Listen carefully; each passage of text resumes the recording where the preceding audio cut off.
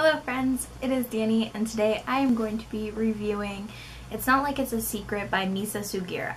This book follows an Asian American teenage character named Sana, and she has just found out that her family is going to be moving from Wisconsin, where she's grown up, to California. There's an ongoing speculation from Sana for the longest time that her father is having an affair. Then when she's in California, she ends up making a new group of friends who she didn't expect to be friends with. She ends up meeting this girl named Jamie at Bed Bath & Beyond, where Jamie works, and then realizes that she actually goes to school with this girl. So she joins the cross-country team to try and get closer to this girl and starts to kind of question whether or not she likes girls. In this book, it features a lot of different issues, like the subjects of racism and cheating. Also brings up the topic of poetry a lot because the two main characters, Jamie and Sana, both like poetry a lot and it plays a role. And so now I'm gonna get into my thoughts about it because that's really the only good description I can give. I wish I could say that I love this book. I feel like it's another Ramona Blue. When I told Hannah that I didn't really like this book as much as I thought I would, she was like, oh no, not another Ramona Blue. And I'm like, I don't know why I've been struggling lately with LGBT books. I've been reading a lot of them and only 2 out of the few that I've been reading have been 5 stars and 2 have been 3 stars. This wasn't one of the 5-star reads, and I'm gonna talk about how I feel about this. There is insta love, and we know we all hate insta love. It's like she sees this girl once at Bed Bath & Beyond, she's fixated by her, she immediately freaks out when she realizes she goes to the same school as this girl and automatically tries to get to know her, and it doesn't feel like there's any emotional attraction between them. It's all physical attraction, which I don't know if it's just me, but I believe in an emotional attraction to somebody as well as a physical attraction. As soon as Jamie was introduced, it was insta love. So, like I said, racism plays a big role in this. Her mom is very old school in the sense that she has the very old traditional beliefs that Japanese people once believed. She thinks that being gay is a freak. She thinks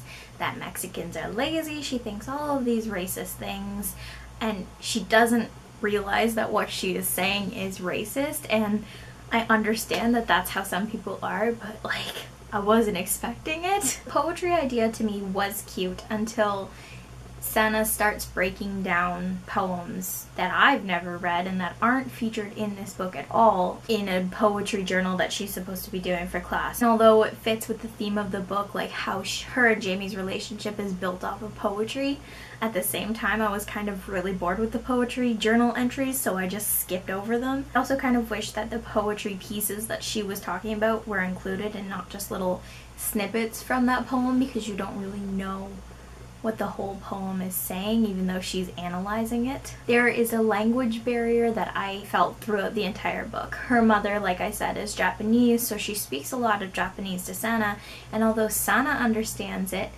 I don't. So there would be a part where her mother would say something in Japanese and you kind of have to struggle through the content around that Japanese saying that her mom's speaking and try and figure out what she's saying. There are other books out there that have that language barrier, but then the surrounding content kind of explains it better than this one did, or even does a translation right beside. There was also the language barrier when Sana was meeting Jamie's mom, because Jamie's mom is Latina and she was speaking in Spanish and Sana didn't know what she was saying, and we don't know what she was saying at all. There obviously is cheating in this book. It is right on the back of this book that her father is having an affair on her mother and Sana's trying to deal with that.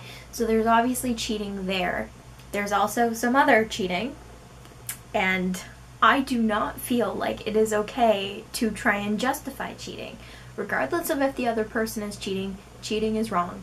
Cheating is not supposed to be a two-way street where if she's cheating then he's cheating and it's okay, because it's not. And because there is so much going on in this book, there are so many different themes, elements, the racism, the LGBT-ness of the book, and all of the other issues that Sana is going through, I feel like there was almost too much going on and that the author was trying a little too hard to get everything in there, and some of the things weren't even needed. And I flew through the first half of the book. I was done the first half of the book in 3-4 days. if that. The second half of the book seemed to drag on for almost a week, and I think it was just because Sana was so unable to make decisions for herself, and she made a lot of wrong choices, but it took her forever, and she just kept dwelling on the same problems even though the problems weren't really prevalent. There were other things she should have been worried about that she wasn't worried about, and other things that she shouldn't be worried about that she was worried about. Marketed as To All the Boys I've Loved Before meets Simon versus a Homo Sapiens Agenda, and I kind of agree with that, but at the same time I don't. So the fact that I had all of these issues with this book made me mark the book down to 3 stars, but even that's pushing it because I just felt really let down by this book. That is it for this review, you guys. Comment down below if you've read this book and have other opinions on it, or how you felt about this book, or even if you haven't read this book and you plan to. I would definitely love to hear your thoughts. That is it, and I will see you guys in my next video.